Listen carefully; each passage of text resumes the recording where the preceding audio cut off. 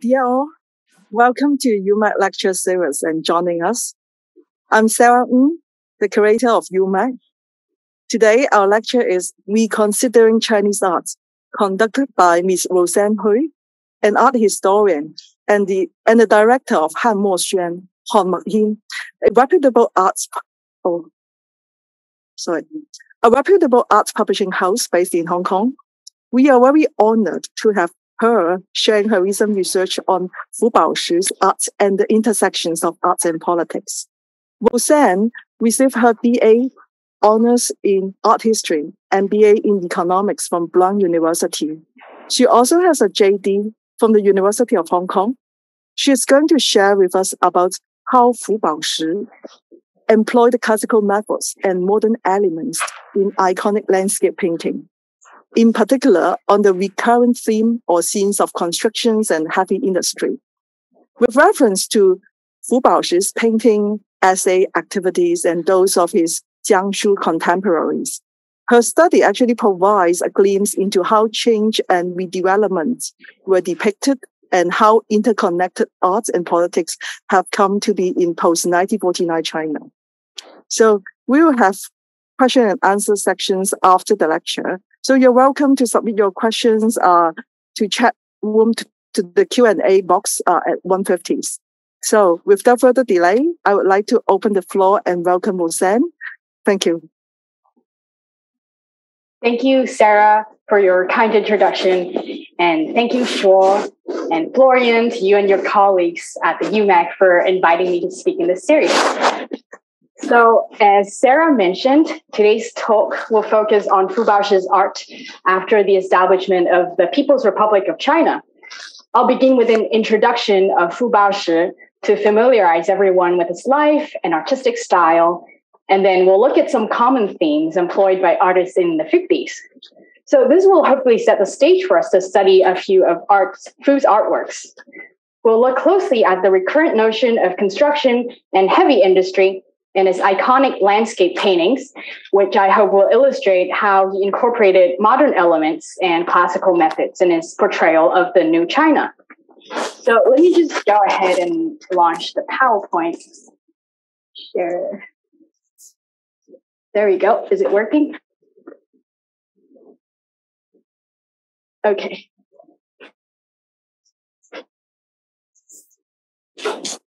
All good? All right.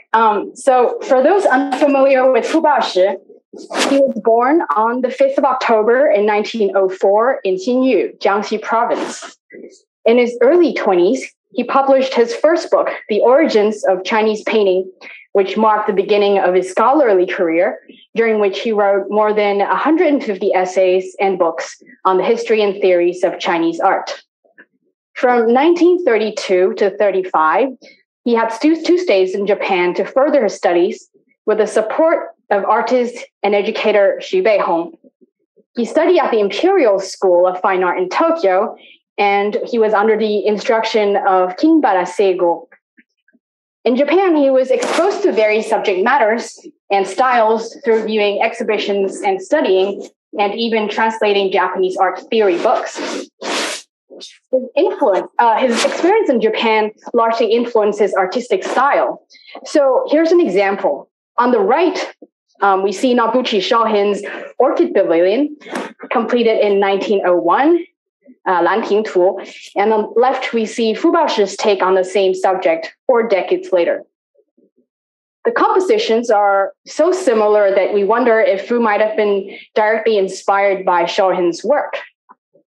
However, notice how Fu's version is more misty, less rigid, if you will, and carries a moody, ancient vibe reminiscent of the 6 dynasties, whereas Shohin's version seems more decorative, perhaps reflective of her career as a respectful imperial painter. So I've written an essay on this comparison, and I'd like to invite you to have a read. It's published in this book. Let me try to show it here. Not really. Okay.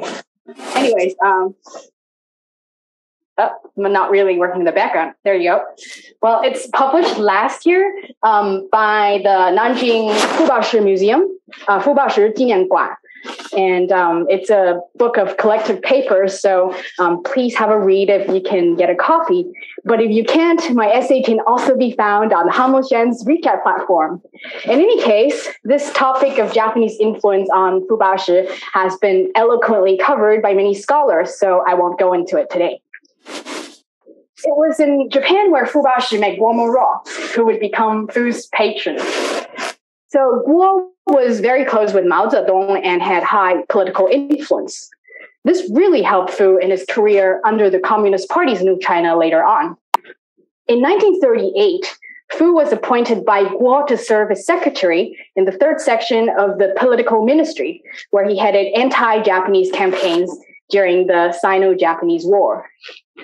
So when the third section of the political ministry moved to Chongqing to escape Japanese military attacks, Fu Baoshi also moved there with his family.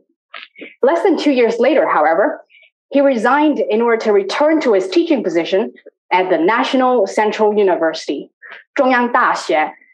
And during his 7-year stay in Chongqing, Fu had enjoyed considerable artistic freedom and was very much inspired by the beautiful landscape.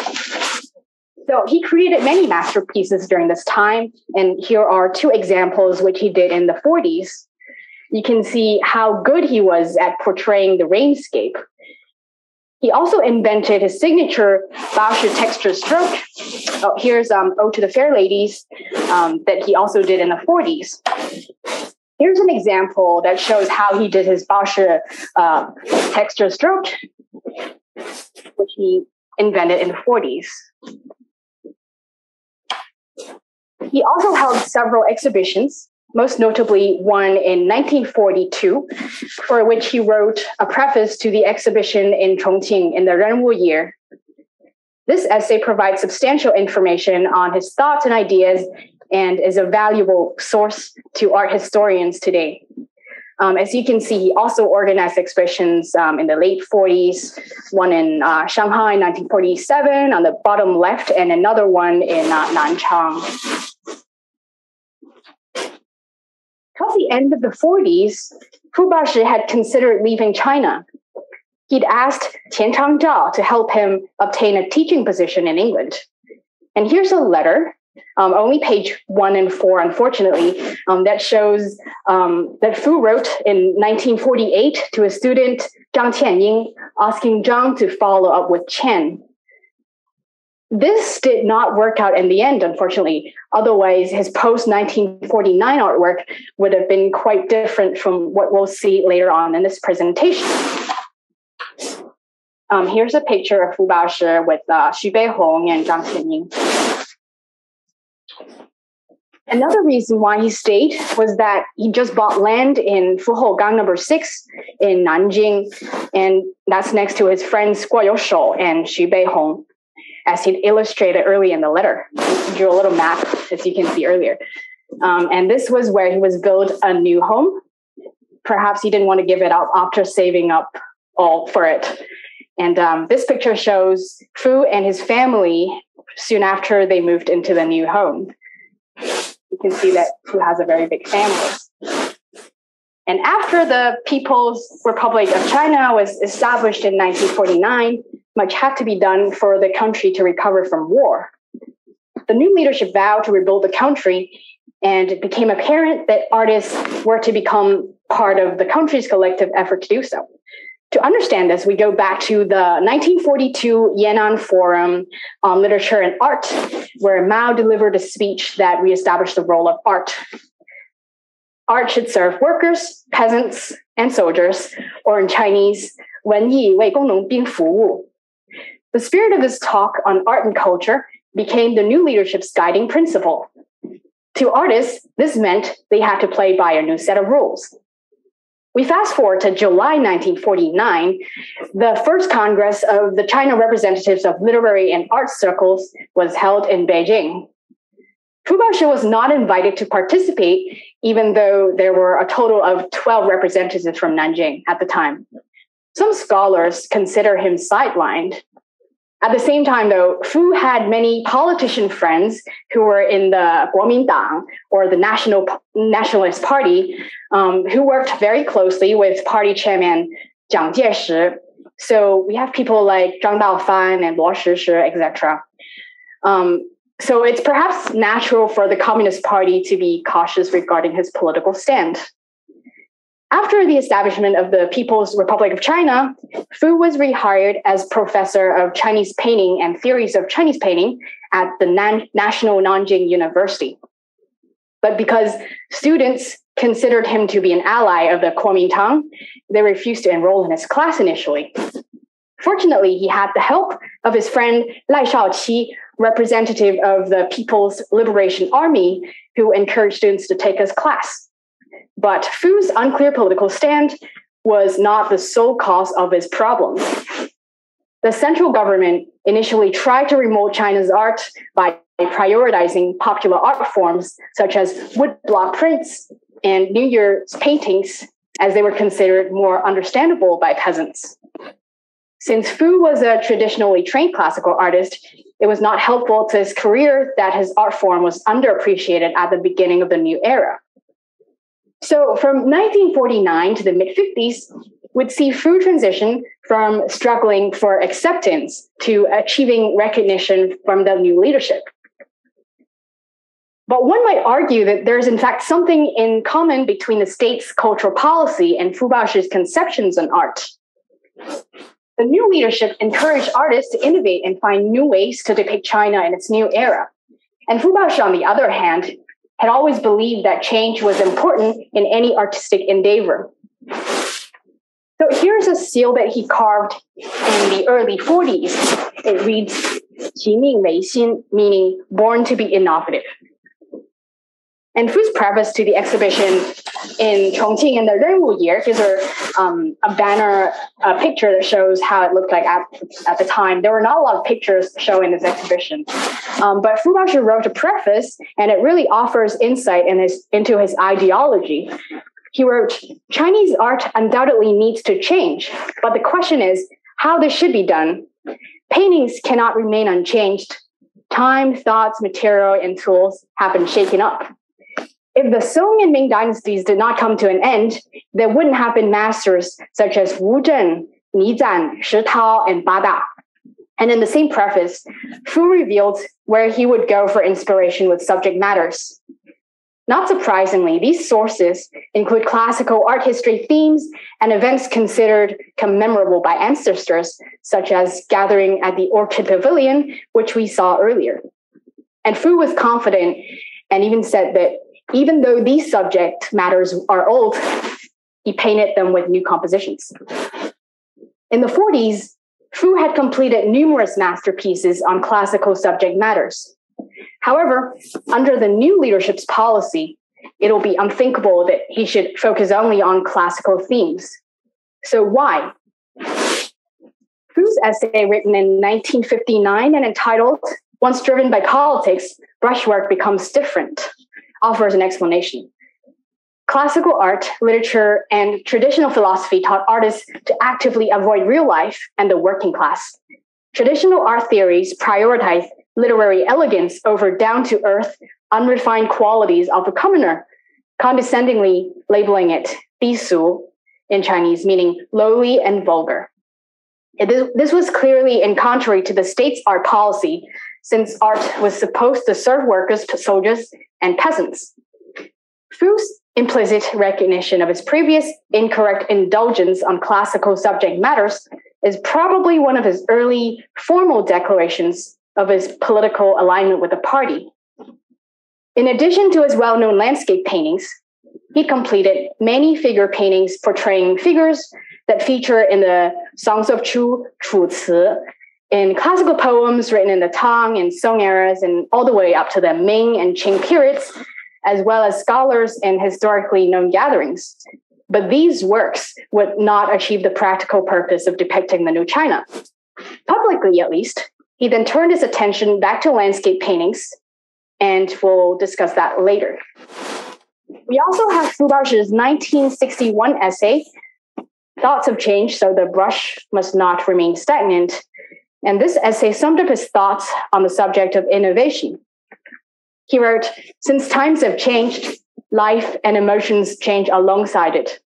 Building upon existing technical foundations, we must courageously breathe new life into the brush, seek new forms and techniques so that we can express our love of the new era and new life through our brushes. We can see that Fu had gone along with the principles of Mao's speech at the 1942 Yan'an Forum, at least in his public speeches. In the early 50s, the state began organizing artists to paint the history of the Communist Party, in particular, how it came to victory. Chairman Mao was extensively portrayed, so was his poetry. In fact, this trend was started by Fu Baoshi himself. Here is the first ever painting inspired by a Mao poem, which Fu Baoshi completed in August 1950. Note that it was very soon after 1949. And it inspired numerous other artists at the time to paint after Mao's poems. So Fu Baoshi really was a pioneer in this sense. Revolutionary basis was another common theme. And we also have the theme of construction, which is the focus of this discussion. These works often showcase modern infrastructure and transportation vehicles. In the early 20th century, there were already paintings that included these non-traditional elements, such as this piece by Ma Xiangbo, who's not a professional artist, but he did this in 1933. He painted some planes here to depict a scene from the defense of the Great Wall. And there were more and more of these kinds of paintings in the 50s, and they tend to depict large crowds of people, heavy industry, and large-scale construction sites. The message conveyed is clear. Under the leadership of the Communist Party, society thrives and prospers. The viewer was constantly reminded of the accomplishments of the party and that together they were progressing towards an ideal world. Fu Baoshi had completed many such works that depicted milestones accomplished by the party. We have some examples here. Crossing the Dadu River commemorates a historically significant event in which 17 soldiers crossed the Dadu River, allowing the Red Army to continue their retreat toward Yan'an. And below we have the far snows of Minshan only makes us happy, which is Fu's another take on Mao's poem, The Long March. Both of these works were exhibited at the first National Chinese Painting Exhibition in Beijing in 1953, as you can see in the catalog on the right here. But Fu Baoshi really established his national reputation with this gigantic landmark piece, such as the beauty of our rivers and mountains, 江山如此多娇. At the time, artists all over China were asked to produce drafts based on the line 江山如此多娇 from Mao's poem, and Fu's draft, this one, was selected to be used to decorate the Great Hall of the People in Beijing, which was built to celebrate the 10th anniversary of the People's Republic of China. And Guangshan Yue was arranged to assist Fu Baoshi. Here's a photo of them at work. Guangshan Yue is on the left and Fu Baoshi on the right here. When Zhou Enlai and other officials first inspected the piece, though, they criticized it because they thought that the sun was too small. The painting was subsequently revised just in time for National Day on the 1st of October 1959. Fu Baoshi himself was not satisfied with the outcome and wanted to further revise it, but he was told to let it go. This commissioned work illustrates how artists at the time had to face the challenge of balancing artistic creation while catering to the demands of officials who often had very little knowledge in art. And here's another example. Fu Baoshi painted Tu Li Shu Yi, poem of Mao Zedong in 1958, to participate in the art exhibition from socialist countries in Moscow between 1958 and 1959. Because of the political implications of the exhibition, Fu's work came under increased scrutiny. He shared his work at a few pre-exhibition viewings, received feedback, and created a revised version. According to his colleague, Wang Dafo, Fu complained to him that his work looked rather like the advertisement on the lid cover of a tooth powder brand. An example is shown on the right here. And this kind of advertisement can be compared to something like a mooncake box from the 50s. And tooth powder was the equivalent of toothpaste back in the days. So clearly, Fu Baoshi was not satisfied with the result. And this once again shows how the state's intervention on artistic creation influenced aesthetic quality. One might say that under the circumstances, the artist was seen as a craftsperson or an art worker whose job was to execute his patron's vision instead of his own. Bearing in mind that artistic creation in post-1949 China served to promote the state's policies, it'll be interesting to see how art organizations reacted to the Great Leap Forward, which was launched in 1958. The aim of the movement was to quickly turn China into an industrial nation. People's communes were introduced, and steel production was considered the pillar of economic development. In August 1958, the Central Committee passed a resolution that set the steel production target to 10,700,000 tons. Ultimately, this led to a disastrous famine when China was struck by natural disasters between 1959 and 1961. At the time, though, artists continued to portray a thriving society. They participated in guided tours to different parts of the country and painted what they saw in a positive light. The art world's collective effort in collaborating with the state can be seen in specific targets they set for themselves. In March 1958, the committee of the Shanghai Chinese Painting Academy initiated a competition against Chinese painting institutes in Beijing and Jiangsu.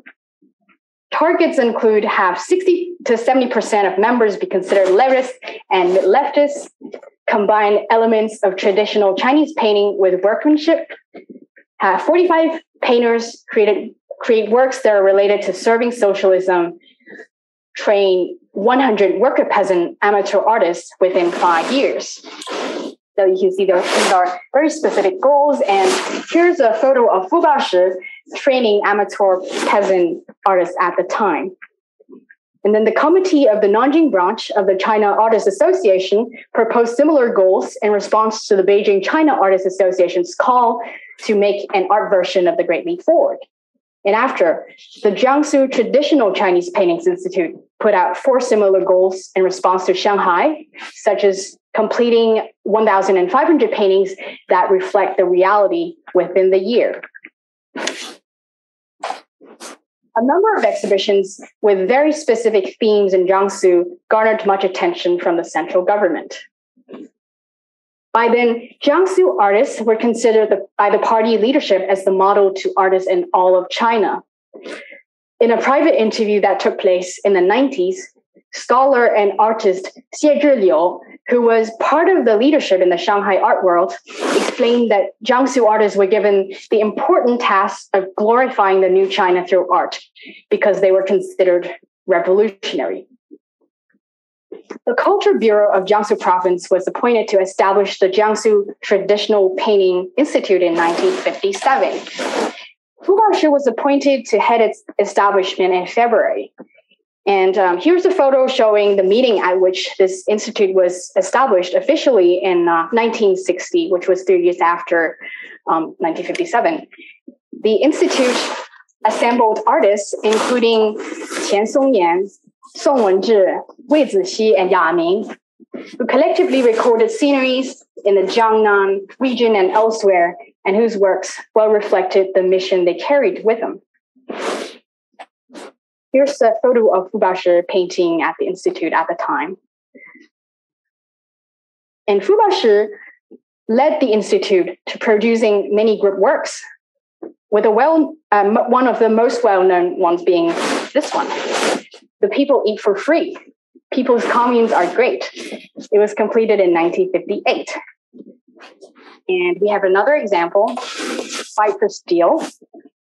Most of these works are signed collective works of the Jiangsu Traditional Painting Institute.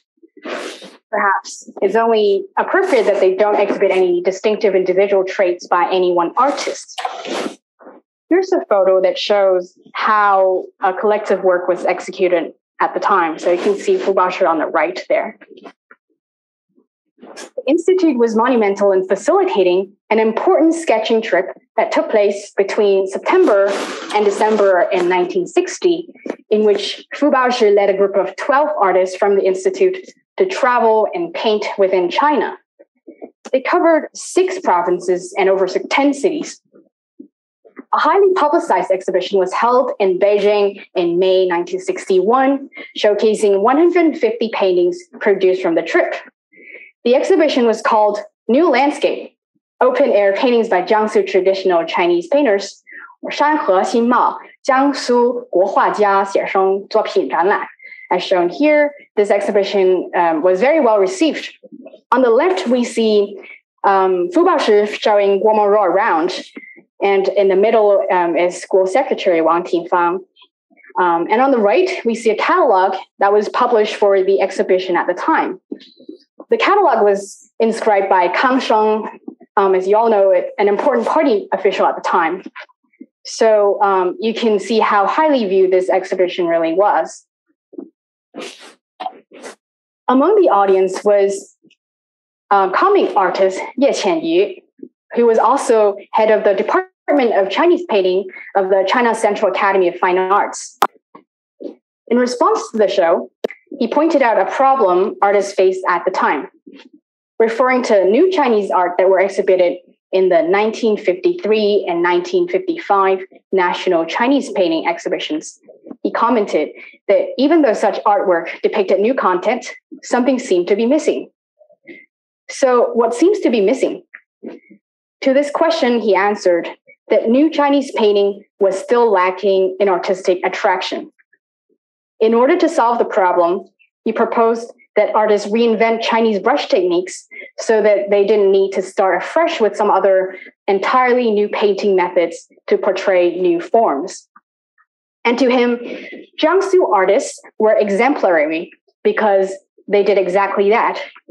They experimented with possibilities and paved way for this new discovery of Chinese ink art. Ye's comments highlighted the apparent difficulty in documenting reality while balancing aesthetic quality. Fu Baoshi recognized this problem and, in fact, proposed a solution earlier. He said, making art is not like making a documentary. We must work hard to elevate documentaries into works of art. It's not surprising that Fu Baoshi disagreed with the Communist Party's rigid top-down control over artistic expression at the time. Speaking at a symposium in the Beijing Chinese Painting Academy in 1959, he said, under leftist influence, flower and bird painters were frustrated as they could no longer depict wilting lotuses and could only paint peonies. And then he went further to say that this method of categorizing art into 3 types, beneficial, the first type, not harmful, the second type, and harmful, the third type, is a source of pressure to landscape artists, flower and bird artists, and artists that specialize in classical figures, such as myself. Now, this symposium was of a small scale, perhaps the reason as to why Fu was willing to publicly express his frustrations. Other artists in attendance were also recorded to have spoken rather honestly about their thoughts. And of all the essays and speeches that Fu made officially, few imply, let alone state his discord with the party's intentions.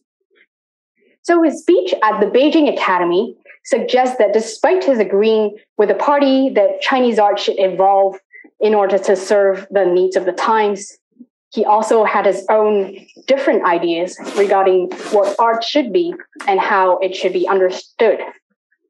I'll attempt to argue that contrary to the then politically correct stand to emphasize on default themes while minimizing personal signatures in a painting, Fu seeks to maintain his authentic touch as he took on new subject matters.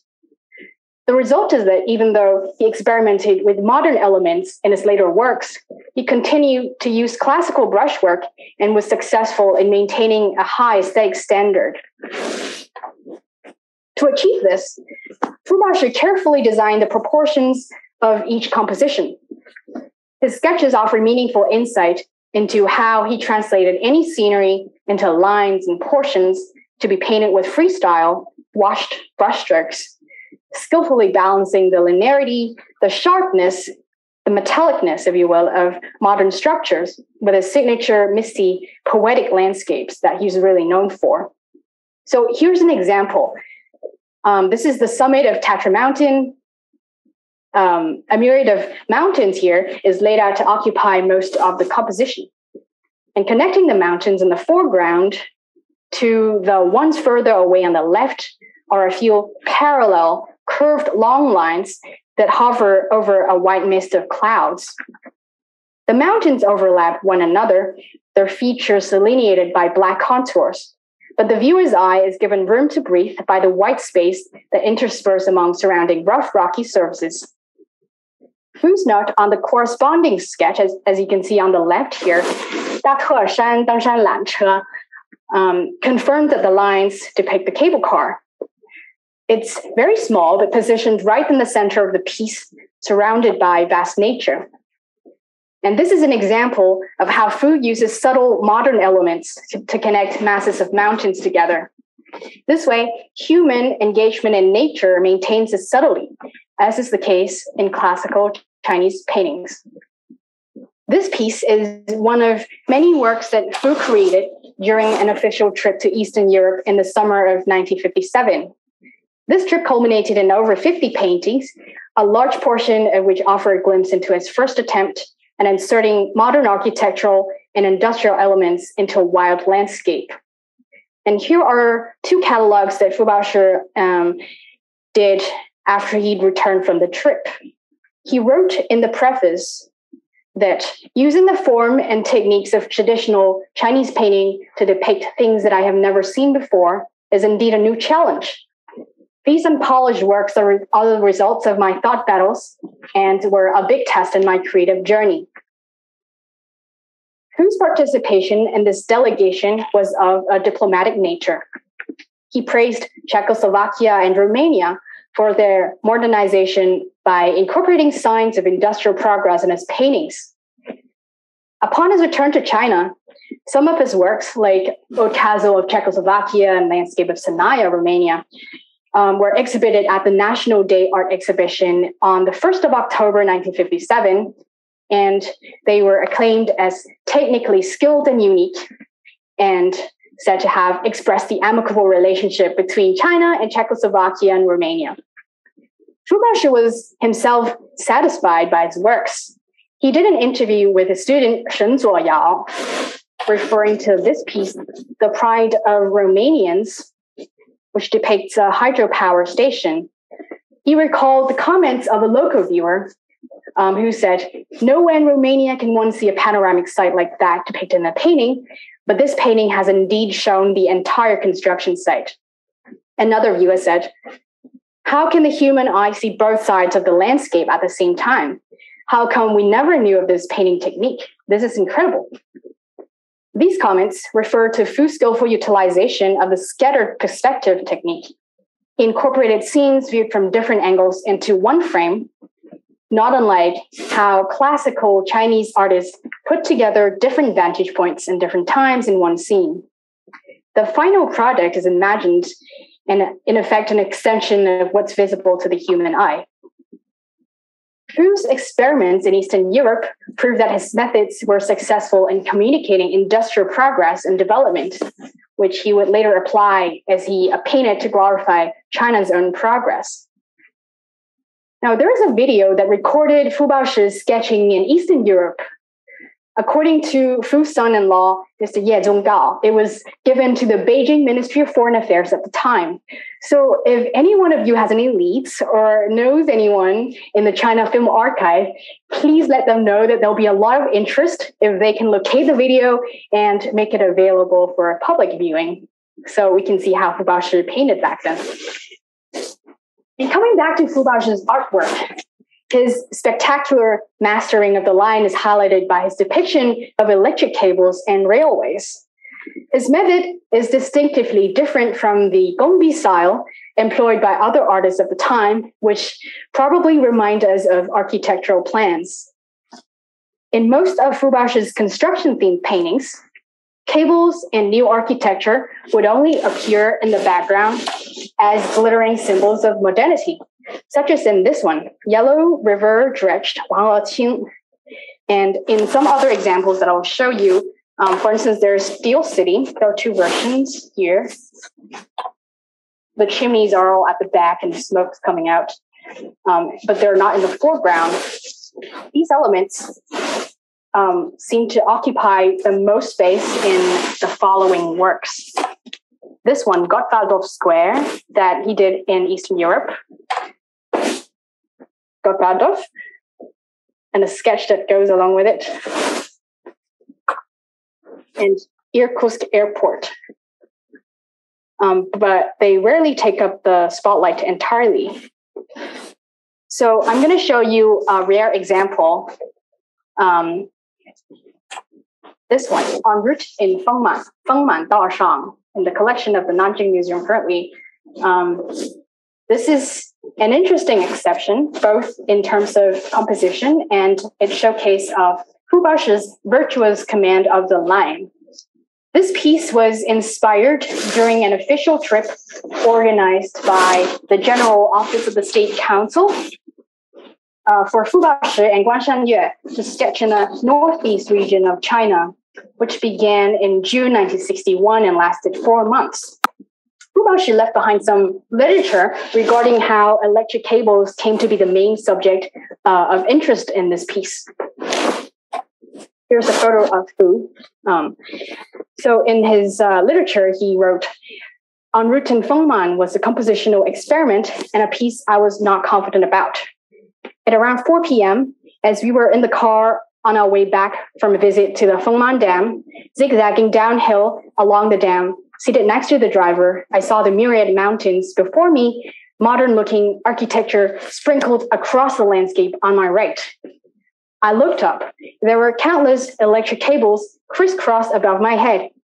As I looked and remained in deep thought, as the car sped along, I felt that I was being introduced to the grandeur of the northeastern landscape and the splendor of its electric modernization. So I sketched a few shapes in my notebook. The sketches of different types of cables that Fu mentioned have not been published. Perhaps they were lost, but here is a sketch called Xin'anjiang Dianzhan, power station. This offers some insight into how he envisioned the composition, even though they're not exactly the same one. So here, Fu Baoshi delineated the electricity tower in the center of the piece and connected evenly spaced wires to it, providing strong visual support to the structure. The rest of the landscape followed in light pencil sketches. So depicting a different scene, but using a very similar logic, in Unwritten Fengman, Fu Baoshi painted the power cable proportionally large enough to overwhelm the viewer. This corresponds well to his description of how he came to see it himself. He constructed the electricity overhead tower with thick, dry strokes that leave its impression in form rather than in full solid ink. Long, thin lines stretch across the painting, boldly intercrossing each other and extending beyond the frame of the painting. The dance of the lines renders the power station calligraphic and expressive. These strokes carried within them memory of Fu's strong foundational training as a classical Chinese artist who can master the brush well enough to depict such vigorous lines. Another example in which the object of industrialization became the center point of a piece was Fu's portrayal of the coal mines in Liaoning, inspired during the same trip to Northeast China. He visited Fu Shun's West Open Mine in Liaoning province for a day on the 4th of August, 1961, and made sketches of the mines. Upon his return, he painted 3 pieces on the subject. 2 completed on consecutive days on the 16th, so this one, and another one on the 17th of August, and a final one 3 years later in 1964. This is the first of the 3, and Fu Baoshi inscribed on it. The Fushun mine is of the largest scale in all of China. There are many workers here, but one cannot see a lot of them. What a majestic sight. Here, black ink is naturally the dominant color, but misty patches of white space render the piece almost monochromatic. In all three versions, Fu used playful twists and turns of the brush to depict the endless, repetitive mine strata. There's a strong sense of rhythm implied not only by the chromatic portrayal of the strata, but also by the scattered puffs of white smoke. And this is particularly evident in the 1964 version as shown here. Some historic background on the Fushun West open mine here would be helpful. The mines contributed largely to China's economy since the founding of the People's Republic of China, but its mining activities began decades earlier. Initially, mining was prohibited in the Qing dynasty because the area was where the Manchu's ancestors originated and was therefore considered sacred. But in 1904, Russians began mining there privately. Later, Japan defeated Russia in war and monopolized the mines following a treaty in 1909. The Japanese's mining activities have caused significant Chinese casualty. Furthermore, the mine was later used to support Japan's invasion of China. It's unclear whether Fu Baoshi was aware of the mine's dark history, but it seems from the first painting's inscription that his focus was rather on glorifying the industrialization of the city. Little did he know that today the mine is exhausted and the city is struggling because of exploitation of the mines all these years. Politics aside, how did Fu manage to reinvent a giant coal mine into a work of art? Let's take a look at his diary. He wrote, "Coal mines and City of Steel are two subjects on which I made the most effort and which were the most challenging. I still remember as the caterer explained to me how much coal this mine produced every day, how many workers there were. He pointed to the layers of coal that was being mined and said, 'Look, this color is so beautiful.' I was shocked, thinking to myself that this party member is an insightful artist. Nobody knows that coal is this dark in color, and in a mine with hundreds of thousands of workers, it's filled with black smoke and dust. But in the eyes of this party member, it's beautiful. So how can I not paint this?" It was technically challenging at first. Ink itself is black. Painting coal with black ink seems convenient, but this is not so at all. I am still not satisfied with how these few paintings turned out. So Fu Baoshi was perhaps dissatisfied with its outcome and made only 3 attempts. But historically, his experiments might be one of the first in China, and arguably none of the works by his contemporaries nor artists that came after him can compare to his mesmerizing rendition of the mines. One reason for Fu's success would be his virtuosity with the brushwork, which enabled him to paint different shades of black while articulating brushstrokes meaningfully. These are the same brushworks that he employed in other traditional landscape paintings. The addition of machineries and linings of roads here suggests modernity and resonates with a prevalent theme of heavy industry popular at the time. But Fu's use of his signature brushstroke, as art historians termed the Baoshi texture stroke, enables him to create a uniquely vivid texture that enriches his landscape paintings in such a way that really set him apart from his contemporaries. So before we end the lecture, I'd like to show you a Fu Baoshi piece that has not yet been published. This piece used to be in the collection of Fu Baoshi's family, but then it was lost during the Cultural Revolution, and afterwards it had gone into a private collection. Here is steel production. This is really a rare example in which Fu used the format of figure painting to show laborers hard at work. This departure from his signature historical and mythical characters was a unique experiment that served to document a scene he witnessed, that of teachers participating in steel production work the day before. So these are not actually laborers. On the top left of the piece, he wrote, 昨习参加教师炼铁，感而写此. He wrote the title on the top left. It says, 非人炼铁，铁炼人, meaning it is steel that forges man, not the other way around. Fu's family once said in a private interview with my family that they recognized Fu's colleagues from the university, Nanjing Shifan Xueyuan, from the faces depicted. So this suggests that the piece is indeed a real-life sketch to document the specific event, as Fu Baoshi himself has said in his painting.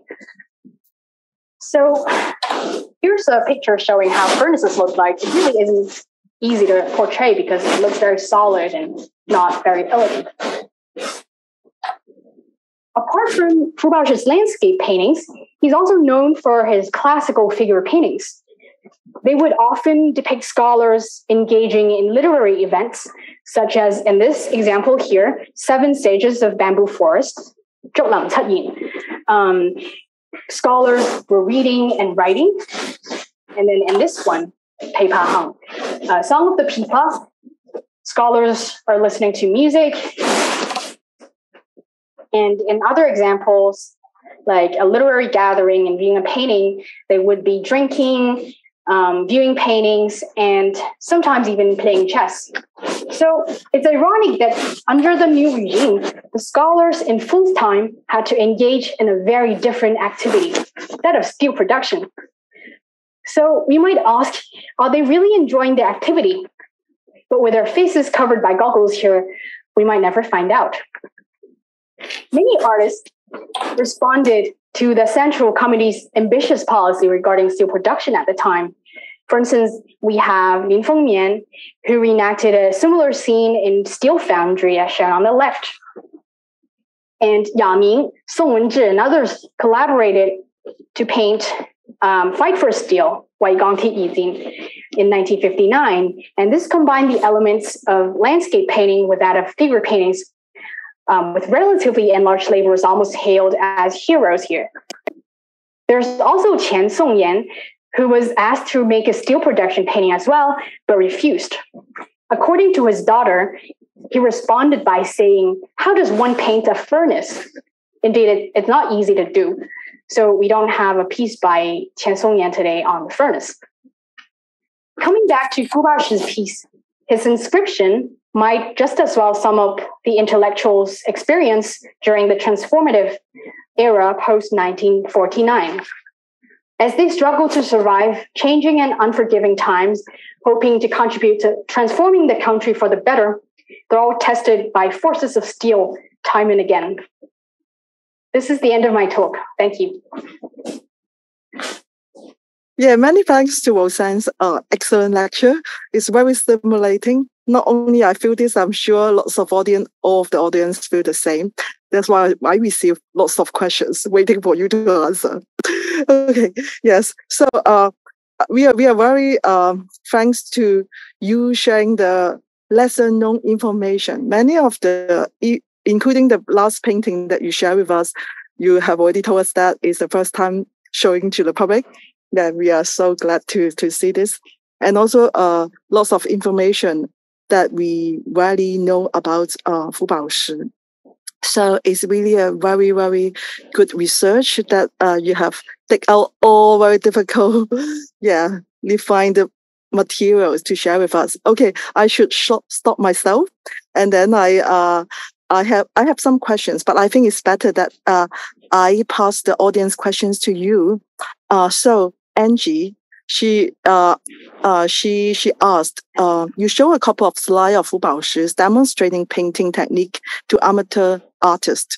Can you speak more about the amateur painters and their relationship with Fu Baoshi?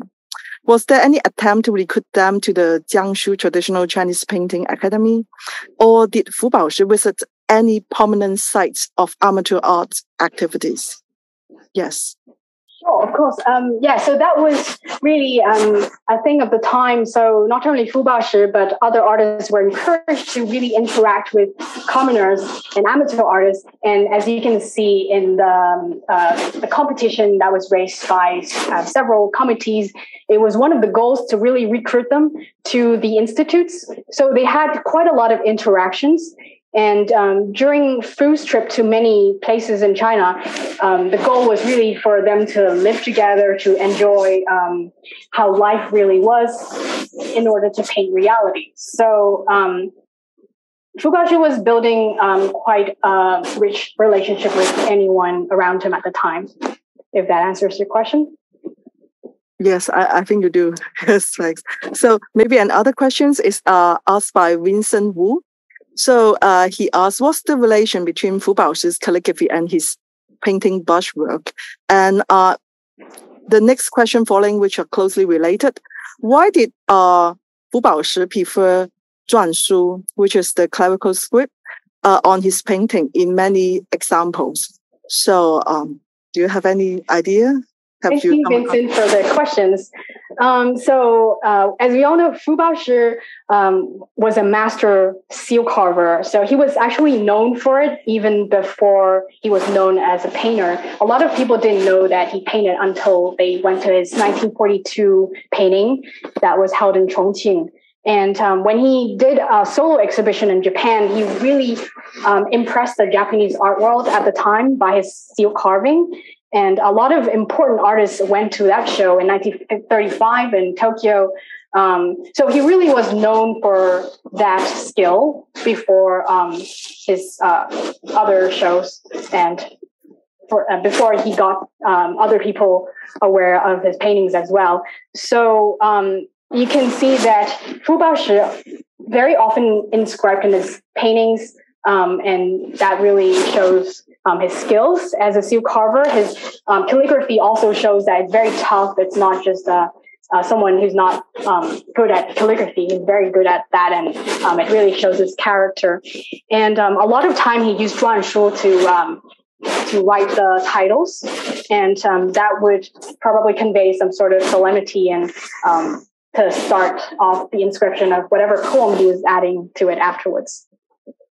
Okay, thank you very much. Yes, I do see some are written in regular script. So maybe there are still something more that related to his preference when he used clerical script and when he used, or just what you have just said. Yes. Okay, so another question by John.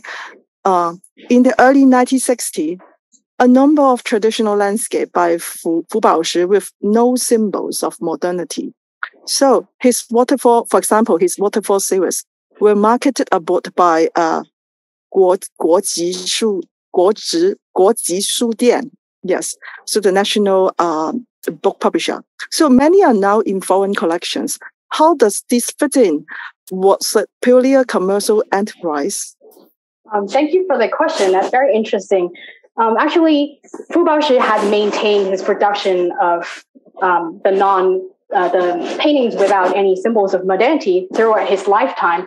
In his private time, at least, he did a lot of paintings, sketches during his trips. And you're referring to the ones he did in 1960s, traditional landscapes by Fu. He went on a couple of trips during that time. And even during his trip, for instance, to Northeast China, he did a lot of the natural landscape as he toured around. And a lot of them don't necessarily have symbols of modernity. So he did both at the same time, waterfall series. So I wouldn't say that it was a commercial enterprise, because Fu Baoshi really wasn't just thinking about marketing his works, and he was a true scholar. Yes. Thank you very much. Yes, I forget this is my question follow-up because it's closely related. So the last image, the picture that you show first published, is it for himself or for work? I'm sorry, the last image. Well, I think I might have to ask Fu's family to get more information on that, but I feel like it's like a documentary of what happened, of witnessing a scene that was very significant, that was representative of his time. So probably it's personal work, but yes, a kind of documentary. Well, I don't see it published anywhere else, so maybe it didn't go to the public, and maybe it's a personal documentary. Yes, thank you.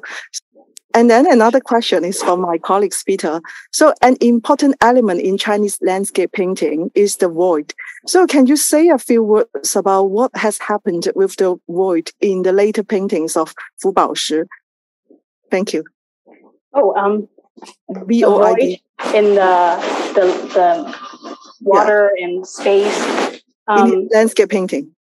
Sure. I think he kept a lot of that in throughout his life, but it really depends on the painting that he did. for instance, in his Mao-inspired poems, sometimes he would do a lot of lakes or some misty clouds, and there's still quite a lot of void in those paintings, I think. I don't know if that answers the question, but perhaps it'll be helpful to have some examples to refer to and talk about this.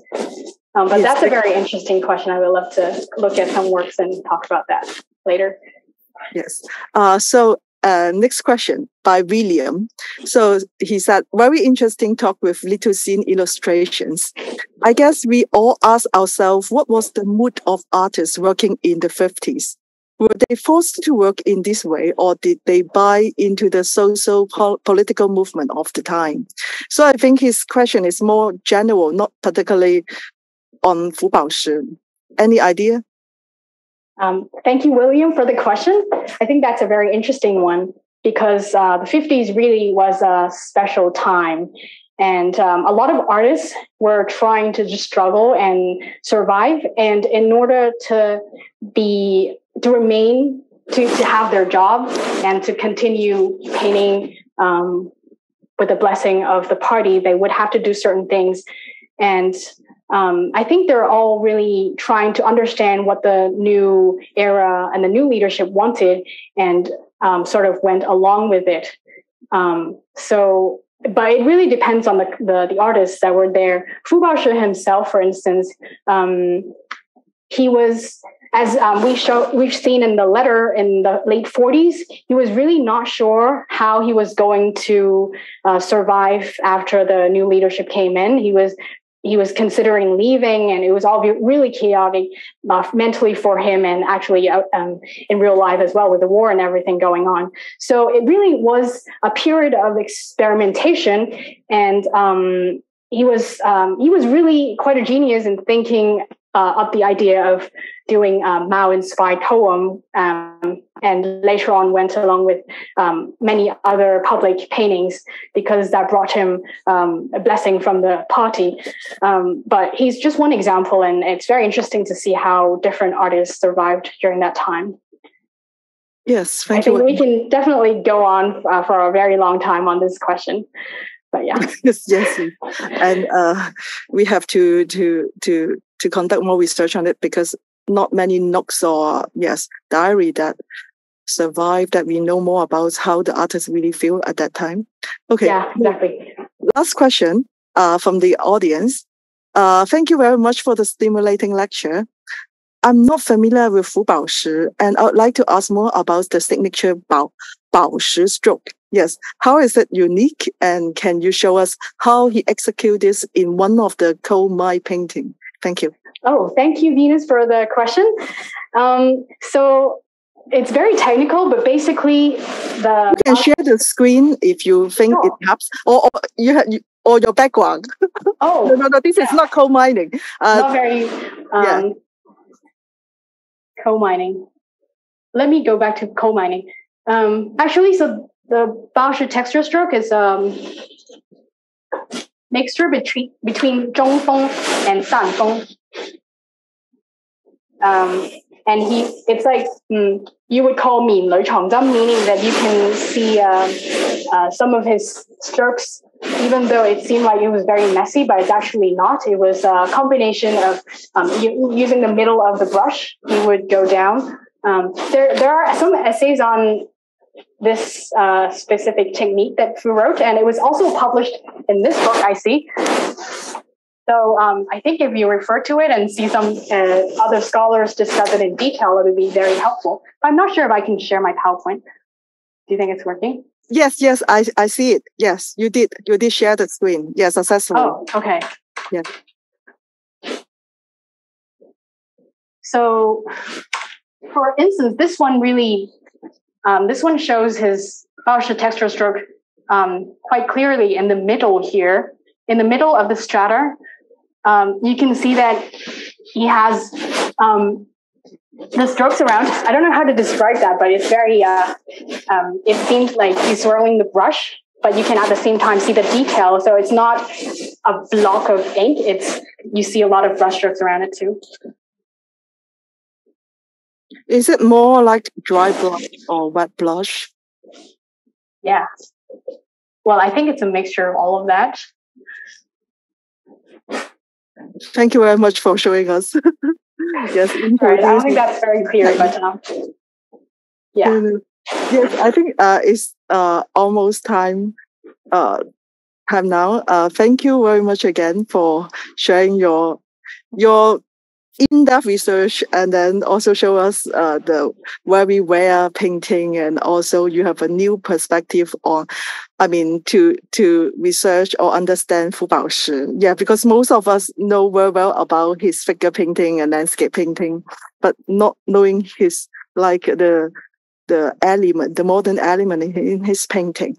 So for the audience, welcome to join us, and then stay till the very end. We look forward to have you again in our next lecture series. And our next event is for the coming Thursday evening. There will be a screening on a documentary on paper making.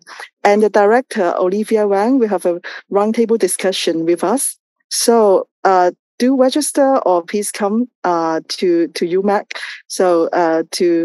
to meet us again. And then you're also welcome to register or check the information on websites, and then register to receive more information about our forthcoming lecture events. So thanks again to Rosanne. Yes. And thanks to all the audience. Well, see you again. Bye-bye.